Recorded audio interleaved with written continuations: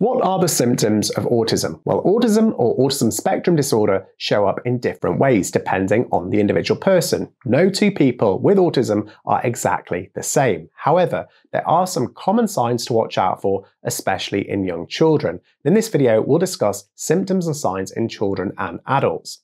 So if you notice any of these signs, it's a good idea to talk to your child's doctor for advice and possibly a formal evaluation.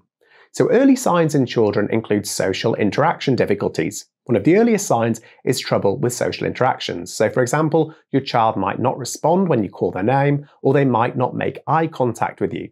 Babies typically start smiling and making joyful expressions around 6 months old, but a baby with autism might not do this. By 9 months, babies usually engage with back and forth interactions like making sounds or facial expressions with others, but this might be absent in a baby with autism. The second thing you might notice are communication delays. By 12 months, most babies start babbling and using gestures like waving or reaching out. If these milestones are missing, it could again be a sign of autism.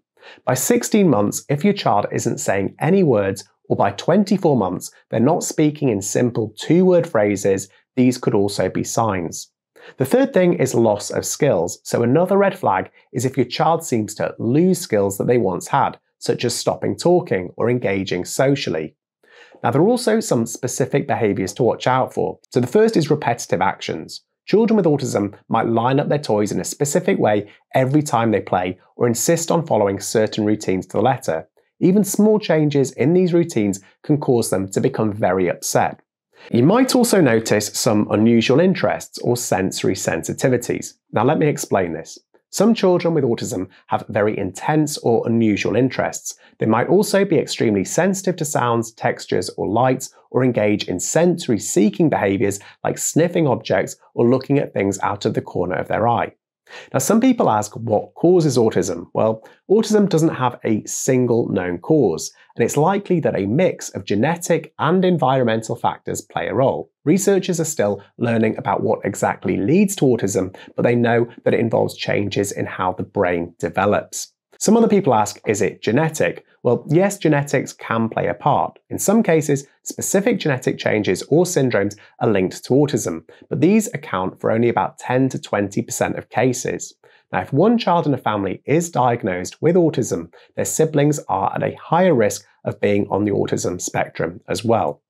Other people ask, do vaccines cause autism? The answer is no, vaccines do not cause it. This idea has been thoroughly researched and debunked. Sometimes parents notice signs of autism around the same time that the child receives vaccinations, but this is just a coincidence. Numerous studies have confirmed that there is no link between vaccines and autism. So the really important thing is to make sure that your child stays up to date with their vaccine schedule. Now, there are certain risk factors for autism. So the first is if the birthing parent is 35 years or older. Secondly, if the birthing parent took certain medications like valproic acid or thalidomide during pregnancy, if there has been a premature birth or complications during delivery, having a sibling with autism, as well as certain genetic conditions. But just because one of these things happened or is present does not mean your child will necessarily develop autism. There are also some complications that can come with autism or challenges. These include feeding and sleep issues, digestive problems, so GI issues, epilepsy, ADHD, anxiety and depression, as well as other mental health conditions like OCD or bipolar disorder. Again, just because your child or yourself might have autism doesn't necessarily mean you will develop these problems, but there is a certain link with them. Now, it is important to flag that autism is not just a childhood condition. Many adults live with autism, sometimes without realizing it. Common signs in adults include social challenges, so it might be hard to understand what others are thinking and feeling, or you might feel very anxious in social situations. Making friends can also be difficult, and you might prefer being alone. You might also have literal thinking, so you might take things very literally, so phrases like break a leg, meaning good luck, might be confusing. You might also find a strong need for routine, so having the same routine every day can be very important, and changes in this can cause a lot of anxiety, but again, this can overlap with other conditions. Now, autism can sometimes look different in women. They might be better at hiding the signs of autism, often by mimicking the behaviour of others to fit in. This can make it harder to recognise autism in women.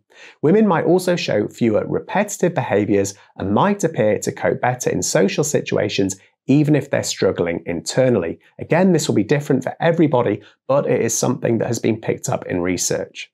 So what should you do if you suspect autism? Well, you might think that you or your child might be on the autistic spectrum, and it's important to talk to a doctor or a specialist. Now, getting a diagnosis can open up access to support and resources that can make life easier. And please stay tuned for a full separate video on the channel in which I'll cover how to get a formal diagnosis and what this will typically involve.